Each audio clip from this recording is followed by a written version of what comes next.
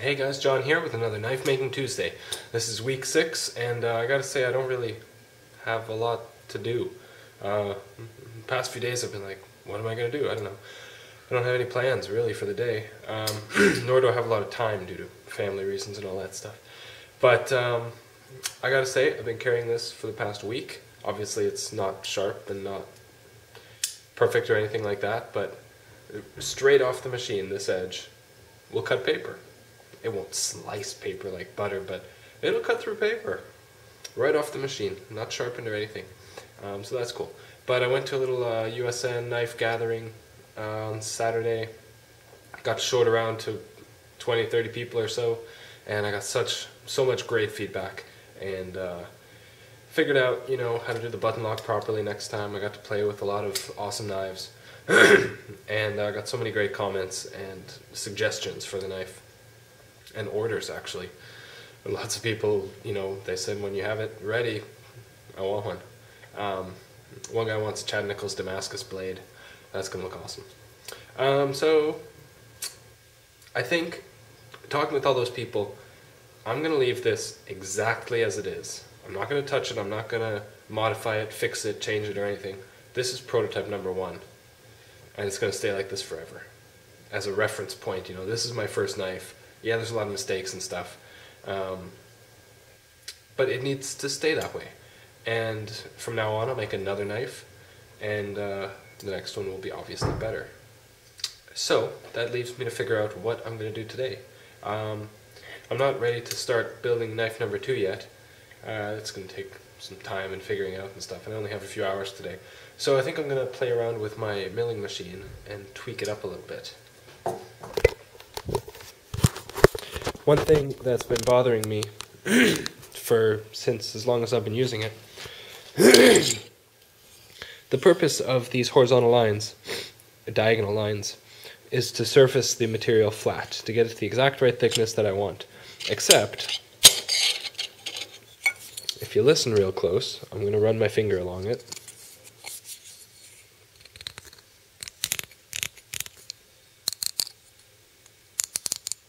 There's a ridge between every one of those lines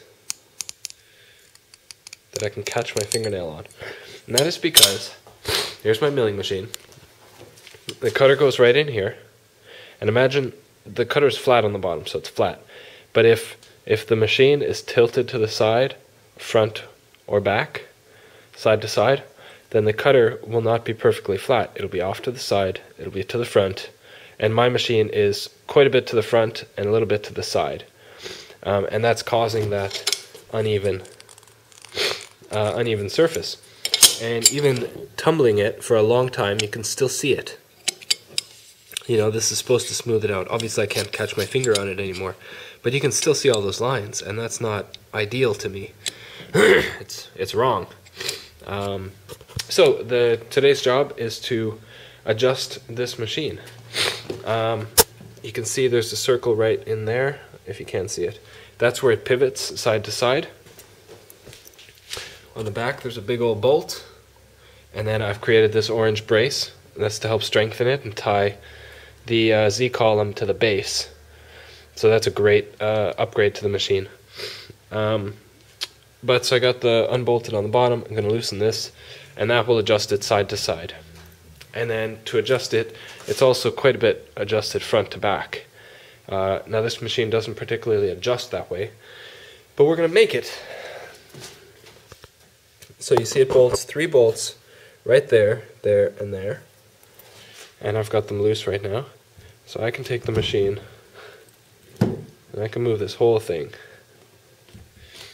Okay? So what I'm going to do is add little shims. Now, if you don't know what a shim is, this is a shim. This is 7/1000ths of an inch thick. For reference, a human hair is usually about 3/1000ths of an inch. So this is super thin. And I think I figured out the magic number will be 4/1000ths. So you can actually see I cut it up into little chunks. I've got one there, and one over in the corner. So this is a 4/1000ths of an inch thin shim that I've sort of got under each bolt at the leading edge of that plate. so that when it's bolted down, it'll move up 4 thousandths. So, and then to measure it, what I'm doing is this is a dial indicator. As the plunger moves up, the needle moves. So I chuck this up right here, and then I can touch and rotate around and touch. So I'm going to bolt it together, and we'll see how close it was. Previously, the discrepancy was if this is 0, this is 17 thousandths of an inch higher. So the machine is tilted down 17 thousandths of an inch upon this axis. So it took me a lot of calculations to figure out, you know, basically this is a square to there, pivot points right about there, and you know how much degrees of back movement and how much lift right there equals 17 thousandths. So it took me a while to kind of figure that out, but I'll bolt it together and we'll try it out. Okay, we're much closer, but we're not quite there yet. Notice how this edge, this front edge is 4. Focus. Yeah. Is 0.004, pretty much. And then if we rotate it back to the back edge, get it centered, it'll say roughly 0. Well, so if the back edge is 0 and the front edge is 4, it's still 4 thousandths of an inch. Hugely better than 17. But I think I'm still going to, while I've got it all apart, I'm going to make it perfect. So I installed a 6 thousandths of an inch shim. You can see it's about 0 on that side, on the back edge. Move to the front. Front edge we have 1 thousandth, 1.5. And I'm going to call it there. That's good enough for me. That's over a sweep of from here to here 3 inches. So you would need a tool that's 3 inches in diameter to be able to notice that 1.5 thou. You know, when I use little it's an 1/8 inch end mill, 1.5 thou across a width of 3 thousandths, if does that make sense, or 3 inches, does that make sense? You're not going to notice it on an 1/8 inch end mill. This is going to be pretty much perfectly flat. So, very happy about that. So that's front to back is now perfect.